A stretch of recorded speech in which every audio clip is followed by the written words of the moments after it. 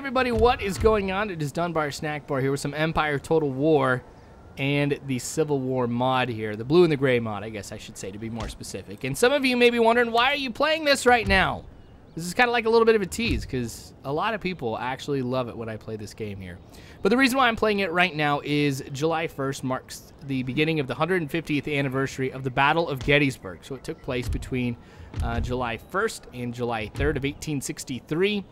So from July 1st to July 3rd, I'm going to be playing a game to kind of reenact of sorts every single day in some major event that took place throughout that day of battle. So I'm going to be starting off here as General Buford. I've got some cavalry, of course, and I'll kind of explain why. But for those of you who are unfamiliar with the Battle of Gettysburg, as far as the American Civil War goes, this was the bloodiest battle. So the Union, or the United States forces here, they ended up losing they suffered 23,055 casualties, while the Confederates lost 23,231, or those were listed as casualties. So a significant number here, and this was absolutely huge because this battle turned the tide of the war in favor of the Union forces. There was a lot of problems, especially with some of the generals here who were leading the Army of the Potomac, which is the name of the army that I'm fighting with, which kind of made it so we really weren't doing too hot at the beginning of the war. So day one, what I'm going to be going ahead and reenacting right here is what General Buford did. Now, upon the initial engagement with the Confederate troops, once they discovered that they were heading into Gettysburg to actually requisition some shoes for the army, General Buford dismounted his cavalry and engaged a small Confederate force, initially driving him back. But General Buford was kind of a way off here from the main U.S. Army, so he had to wait for infantry reinforcements to come up to support him and eventually relieve him. Now, because the Confederate Army and Jeb Stuart, who was in charge of their cavalry at the time, was a ways off, they didn't know that the Union forces were so close. So General Buford engaged the main body of the Confederate forces here. So because they were so much closer than General Buford and the American infantry was, eventually they got pushed back through the town of Gettysburg. But how day one ends up was absolutely crucial, and what General Buford did was equally crucial, of course, to the outcome of the battle. So anyway, that being said, we're about ready to engage the Confederates, so kind of enough history for right now. So I'm going to dismount this cavalry here, and since we do have a just a couple points here where it looks like that the Confederate infantry is going to be able to go ahead and cross you know, the water over here, I'm going to make sure I put them right along that. Maybe we can get them into a bottleneck and make sure that you know, we attack them here. I've got some artillery finally set up, so they're going to go ahead and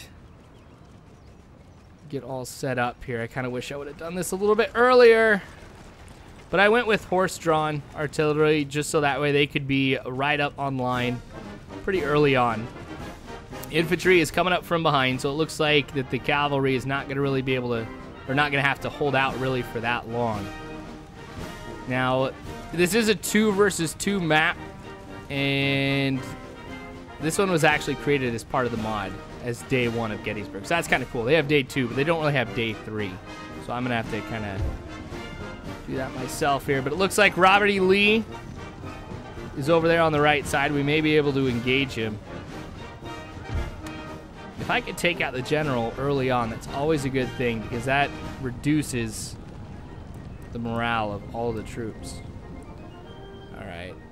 Gosh, if only they were still on their horses, we'd be able to chase him down right now and secure the kill. But artillery is just about set up. Oh, never mind. They're ready to go. All right. So looks like that the Confederate forces have some artillery set up as well. So Buford's cavalry here is going to have to sit and bear through some artillery fire while the infantry comes up. So I didn't want to go ahead and rush the infantry because I'm actually going to go ahead and pull these guys back because they're not going to be able to last too long against that infantry. Or from that artillery here. When the infantry finally does get there, it's not going to be pretty. So I guess I'm going to go ahead and break from the reenactment of sorts here. So I'm kind of undecided about what I want to do. If I want to push through the town and hold a position in front of it, or if I want to hold back and make the Confederates try and run through the town. So I'm going to post those guys over there on the left side. I'm going to be splitting my forces, which is always a dangerous thing to do. Hopefully this all works out. All right, hurry back. I've got them to get back on the horses here, but they just go over there a lot slower. So I figure if I just make them run through and then I go ahead and make sure that they mount the horses, we'll be in good shape. All right, so the main body of infantry.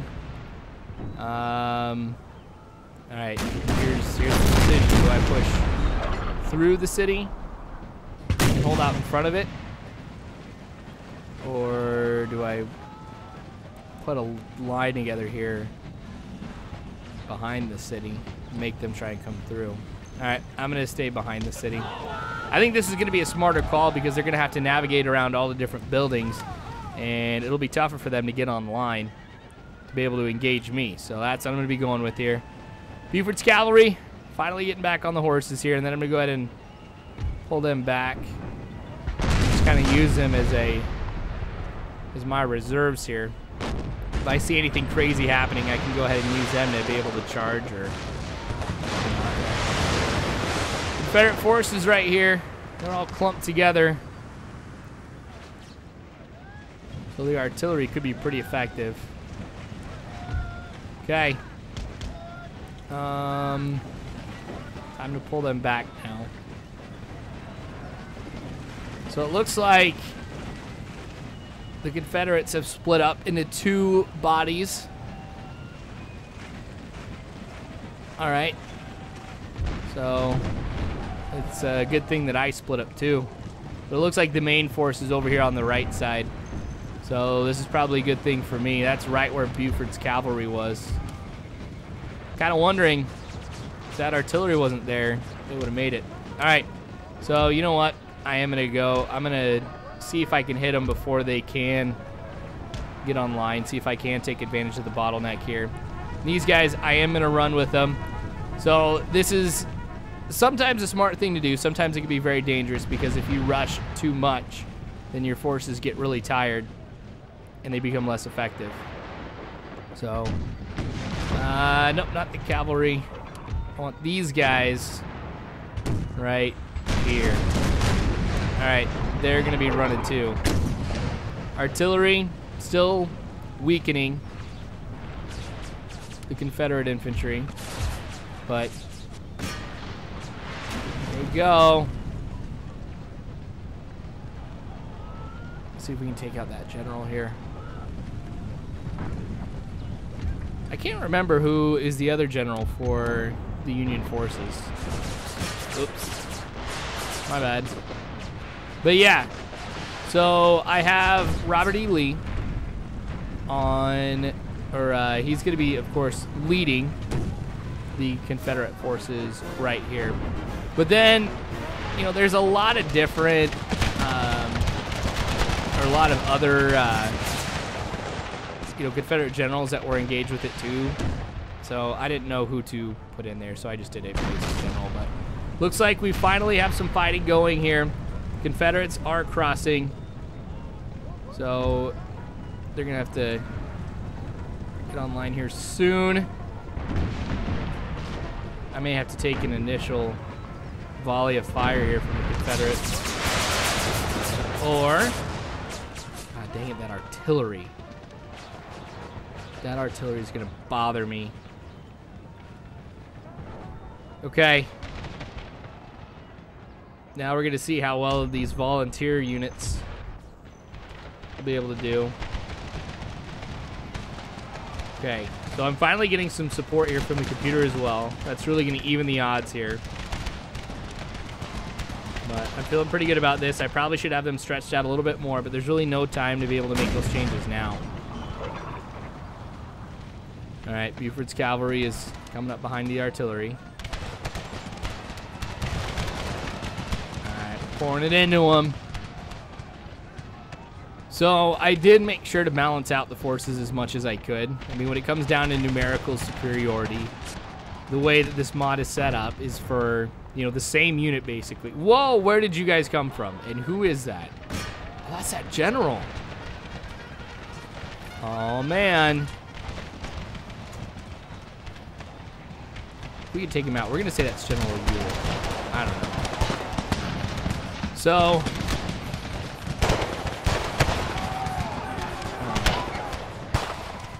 honestly, if the Confederates were to just charge me right now, I think they'd win this battle. Oh, these guys came up close.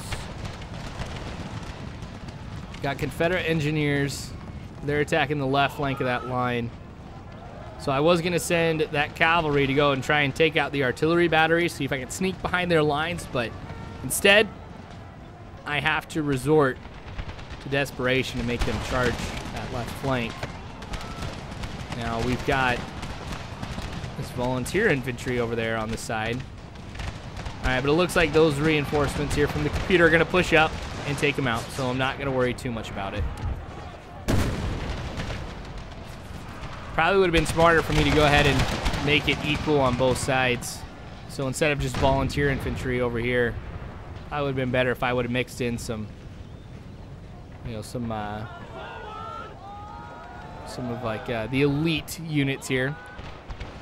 I do have the Iron Brigade in, fighting for me in this. Gosh, Iron Brigade, those guys are awesome. Every regiment, every brigade, I have lots of respect for. So don't want to come off as anything but grateful for the sacrifice and, you know, all the respect I have for the fighting everybody did. But the Iron Brigade, the Irish Brigade, all these guys, man, did some pretty amazing stuff. All right, so on, ooh, we got the general. All right, so this is severely going to weaken the Confederate forces here, and I'm wondering which side it was. So it was on this left side here where I've got the volunteer infantry.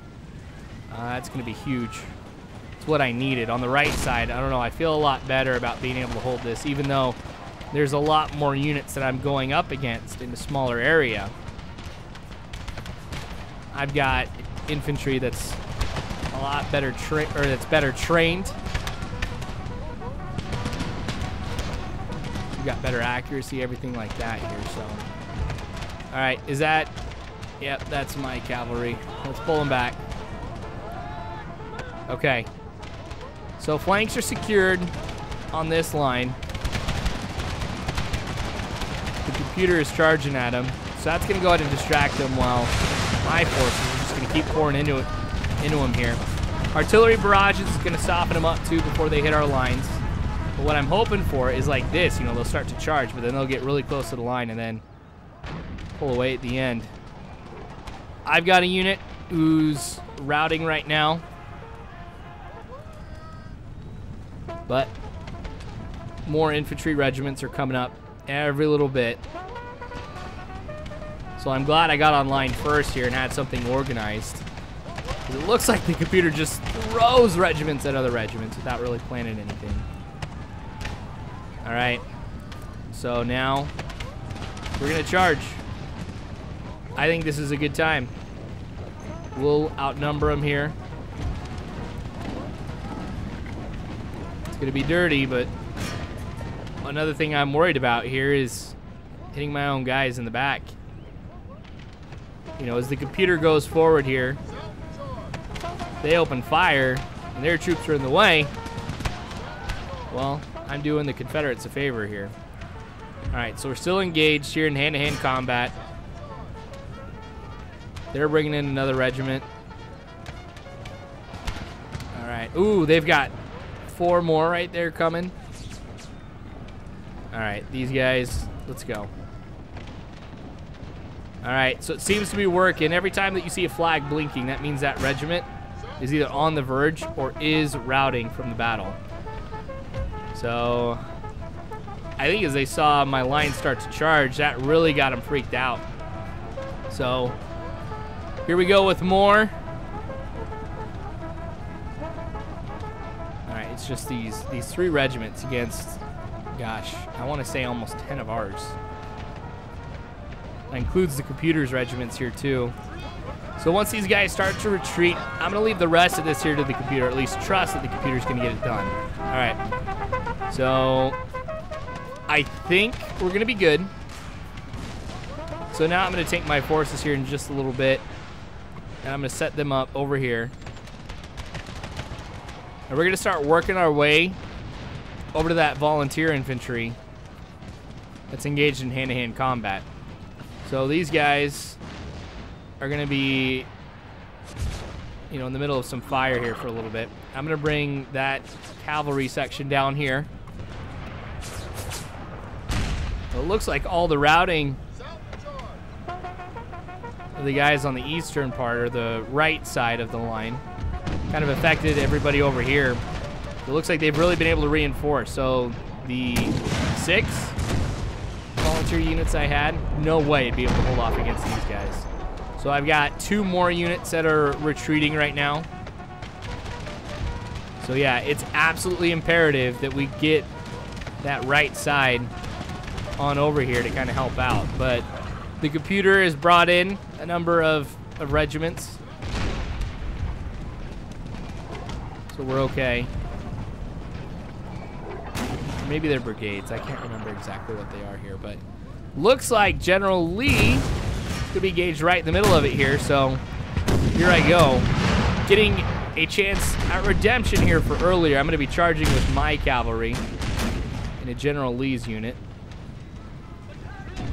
All right, got to advance a little bit at a time here. Got to be careful too, because the right flank on this line, well, I'm trusting the computer to hold that. All right, so I'm just going to go ahead and cross here real quick. It's going to mean a couple of my units are going to be engaged in hand-to-hand combat with that one rebel unit over there. But we got to hurry. That line breaks, and they have, well, I think that goes to battle here, because my artillery will be taken. My cavalry is over there too, so I'll have to engage them, and I might lose them. I don't know, they could end up swinging around here and, you know, even getting General BUFORD. And there goes the whole ball game. But we've been able to kill Robert E. Lee. I'm not going to say that we killed him, because we're going to be using him in the other 2 days of battle here. All right, cavalry's going to be joining in. All right, so they've been able to slow down a few of my units, but it won't be that many here. It won't last for that long either. You can see just from right here, the numbers, kind of overwhelming. I'm honestly surprised they're still engaged in battle here right now with me. Oh man, was that my artillery? Okay. These guys, I don't know, that one regiment, he could end up doing some real damage too. All right, so we're looking pretty good actually on this side. Looks like I'm engaged with some volunteer infantry. We've got another unit retreating, so a total of 4 here. The rebel forces have lost a lot more. So in the grand scheme of things, I'm still doing all right. Could have a very decisive victory right here. Where are they going? I'm surprised. It's a little under half strength and they're retreating. Okay, it's all right. So these guys, they're gonna go take out the artillery. I need to silence those guns and quickly, because I might not have cavalry to be able to storm at them here. 5 units now. Better make it there in time. Them. Gonna send over there in that direction. So yeah, not worried about over here now. It looks like they got close. We were about ready to break. But if it wasn't for the support of the computer, we would have lost that. So now it's really just a matter of cleaning up what I can and get the last few units here for the enemy. Disengage and retreat. Each side, by the way, me, the computer, the two rebel forces here, they all got a couple units of artillery here. So I know I have 4 batteries that I have to get rid of. Oh, they're retreating. I think they just knew I was charging at them. Ooh, man. They've been able to hit a couple of my units right here as they charge. Okay. Got them. Now, it's not so much that I have to kill them all or anything like that. If I can get them to withdraw from the battery, then I'm a happy man. All right. Got to do this a little bit at a time. So I do have them on the run here. While this does not entirely reflect on what happened on the first day of battle, like I said, it was really the Union forces who had to, kind of withdraw a little bit from battle because they were, getting overrun here by superior, numbers and forces here from the Confederacy. We ended up taking the high ground at the end of day 1. Able to hold that here. So that's why General Buford played such a huge part, because if he hadn't gone ahead and if his division hadn't held off against the Confederate infantry, who knows what would have happened. We wouldn't have gone ahead and held the high ground on day 2. In the movie Gettysburg, which I had to watch, it has Sam Elliott, who's playing General Buford, just talk about how he could see how they would be butchered valiantly as they would charge valiantly at the enemy who held the high ground, and it would have ended up being bad. And I agree with that interpretation. I'm sure it would have been absolutely terrible. So, all right, we're going to go for these last few artillery units up here.